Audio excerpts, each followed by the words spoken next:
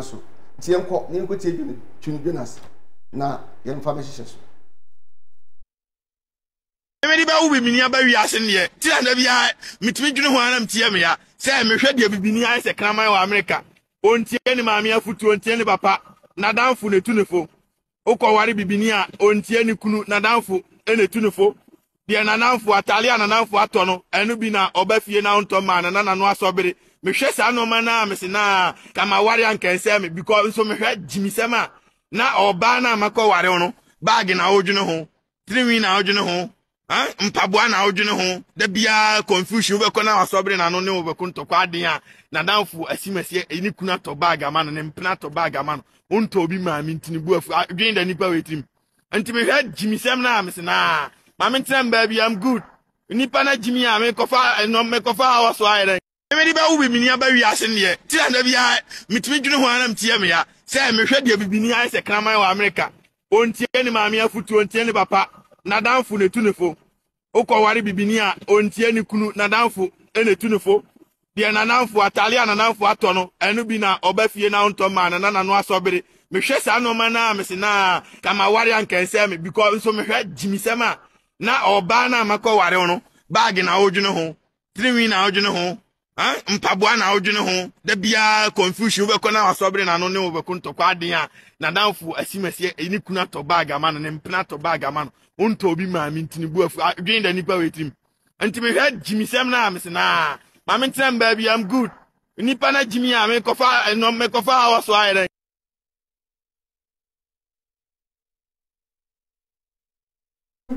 Hey, Twene Jonas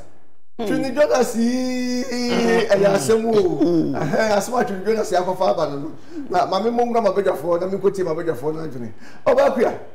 yes dear yes ladies first Twene Jonas say e mai mu dwum ho dodo na se bin predia se brebia no ya kan say mu tie nkofo e chen e kan say mu krunu ana brebia mo na fofo we yeso aton kan say atade ama me ana mu krunu to ma aton pabo ama me wo yi anu say me da se anhwe me yi anu say eni ntina obi wo ho a wo kwakwaware a wo kwaware ka kire wo say twa enamfo so ekusi say sa wo yo ba wale ni na sa wo kotie die wo yonko ba eka efo na wale ye ho a wo beka sa wo de enye na nsu bi krampa de o kan wo boa ekusi say sa wadanfo ene ni kuru to na sa wadanfo ni kuru ebeto bi a bag ama no obeto mpaboa ama no obebo na konhoma 10 billion dekwa aden na wani uma wani nye de awuku ede be ma wo ehun hia kura ma ema walefo se mi kunu anya wo ya amame enti chinchina mi gina so na mi ni mi kunu ne de akontokwa ama problems aiden abafi sesa ewunti ewi asensaten na anya den anya pe ena su obi adwuma a wo den wo ye ebi a wukunu ayi wadanfo ni kunu na adwuma ye wusu kunu adwuma anya den enye aye sabe impeduansa hand to mouth edi enti na wo de wawale ekwa kokkom wadanfo awale na ase obi die enti say meba no ekasa asem na mene ne ya adwene ne ba bia mene ne nya adwene kakra ene say wo say bibini te say kraman wa America won so sabe impeduansa twi na wo ka sa on ka abrofo say Twene so ye bibini Twene Jonas na nkasa no efri tititi na no omwa bibifo ohun se bifo ye nim nyansanti we ma we no nyonwa na aka se bi wo so oba no it is oba ne de na ba kwa me ye de ho ya okese e kire se Twene Jonas ni semba bi wo ho aya na eye na enso dodo na se de na wo kasa we de ho ya no ye nkasa sa nti so oba no de a ene ye ahwe ne tunufu yi na ne kasa no wo hye dodo ne kasa no anu wo hye eni nti na ba bia ye a wo kan ye no midi tu ma eden efo ena ba bi wo kan ye nye se bibini ti se knaman wo America no wo so wo kasa wo ye bibini wo nye broni sort de mecha na se enti na me kasa me ba no sabe impredu asabi a metini awo no ena so be mi nua ketewa ena odi ema atem a na so odi abibifo atem a me so me bibini wadi matem enti mi wa anu ye bi a metimi adan akasa no mayi ano enti duru me bi no o ka asem a aya a wo ma ani die kakra emra yenya bibifo yesu ye ho na sebe mpraduasa ofri abibimam ene koduru amanane me dase obakua me dase pa ma me nko stana ho stana asema yewura ne dia behwem nunu na wase se de ma no si yenti ama ne konkora na awade se nkwa ware a nkenchen no na nso so ba ware oba na se mpraduasa akotie wadamfo akotie usofo akotie wi na wo de pressure bia beto nso de ene ese ne otine ba bia odi suja enserve on say make us sometimes no on no preference na de bia no no person feel say onye de onka and Twene Jonas will always be Twene Jonas, what I say, because their words be one ma asem na oka it might be true too, but it be that profane words now they be catching no and no emane nye tangible. So that I say profane words no that what I say in semna enwunya kwasia aboa dimi no I don't need profane words no that words no it doesn't make it sweet. So what I say asem na oka you say oh asem na wo kan no crow na so na wo de da words na ene akeka ka ho say media and comedy be for krama or whatever. No, it shouldn't be like that. Twene Jonas wo ni nua buy my best friend pa so ni nua buy my best oh no ni me pa I don't know say Twene say okwa abrochi okonum so na sa ni ye ni ba ni because he wasn't like this when he was here. It is sometimes when he's talking at me Mr. Area na abranti aden abrotre heaven asabi heaven ana abrotre na kasa no enipa no bi wo ho mo kwa ase na aka no mo kwa onko hu abrofo na no mo ko bo ma na o madwene no afra bibifo die mu kra na so eye Twene Jonas na kasa no onu an kasa no me onu an kasa no so wo na adwene se do si hu abibifo ahu eti se de wo ka no so oni ni nua eye kama de a ene panyin go kasa bebo se achia nso emu na woni nua na kasa na wo makoso atrechire ni nua ba na be ka cho say hey akosi Twene de Jonas man na minim how many times ya friend ene nye de yene ne nkasa so what I say opani o ya de na abofra ka cho jai no njai wa o de be kwa kopem ye na no ye do yenim say open man puto open say o man bibia ye but on say African e Ghana ye wono there is no way Ghana betimi is America da economy system ni enye pe so that say enti eno na eso o man adwene da no say oh asemi a me come na affect me parents me come na affect me datin because there is no way say what Twene Jonas so better na America forever Stana mami musa wasem I say Brebia ya na mpanyin kan sem se no kan we se bi se Pieto Muhuma se do bi apɛ no pono bono no kra editu no kra kan ya ye ina nim se Twene Jonas se de ka se ne kasa ya bi wa na ano wo hye ne ade na so se ano wo hye nyina no onyi ni se de wo kan so ya na wu and make us in some way no or kasa na ye nim se Twene Jonas call the right path but certain languages bi na o use wo mu no say kwasia peniwe kwasia yantete sa peniwe jimi sebi otekokoso na u kan nsem bi enwunya efo na ho a you doesn't show respect o man pani na o kan nsem sebi nsem a make sense a ento asum sa asem no mpo no o kan na no kra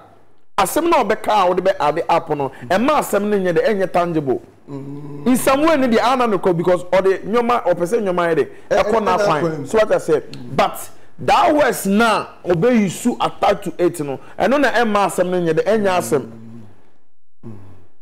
na ye hwe emma no said your friends emma no esi ebo mo bra wa wade mu no ama Twene Jonas no so ahunu bia wo kan I say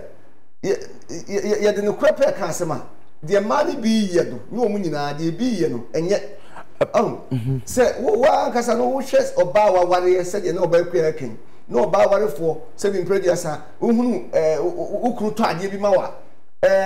ukohun se asade kro na bi wo yonku bi ho a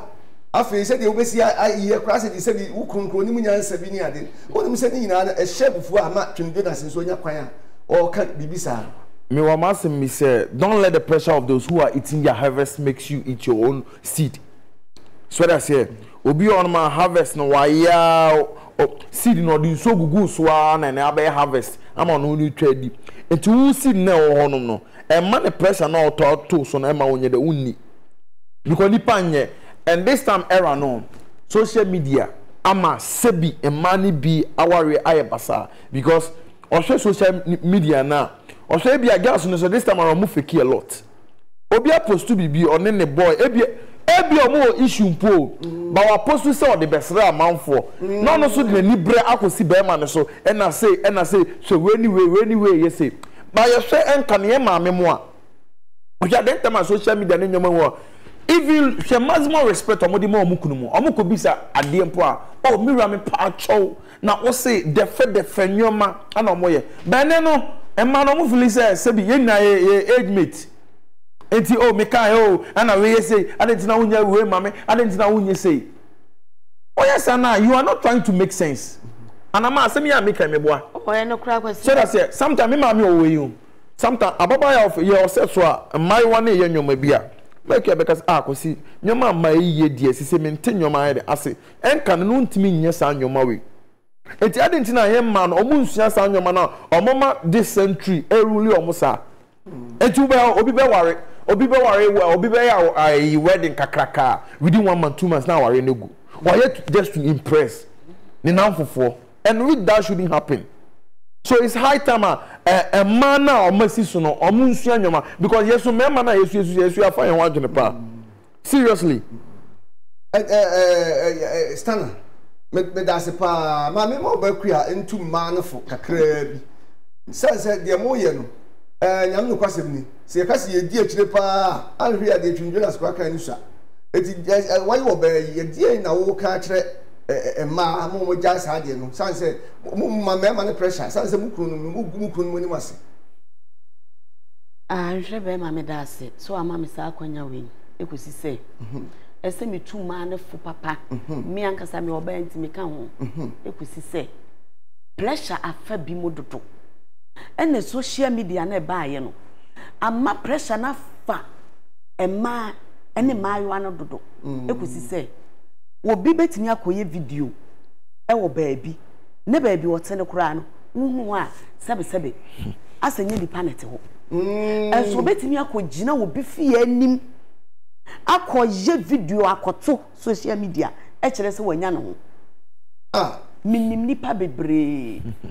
wo betimi kosra obi ekeke no akwatena ho no ai video no watwura se ono ane eden ni fie a wote eti sa wo yo ba na se bia mefa na se me tuei me classmate bi and na say obi a menimu no ena wakoye sa video ya akoto a na se otimi twro se bia en husband fie na nso enim ba bia na se wo yo ba wale ni na wo be kwa akwadwini we hu eni da bia onu ukun benya issue dia sebe mpreduasa na minim wo sa ba akro no minim wo sa ba akro no ekosi se yesi wi asensa te na anya den enye pe ebi wa bi eti ebi da bi achi enti ne afre we sensa te ni na ahene eno ne wa me da se obakua me da se pa na empanyi se ya de achi ni anti asamfo echi o na empanyi okasa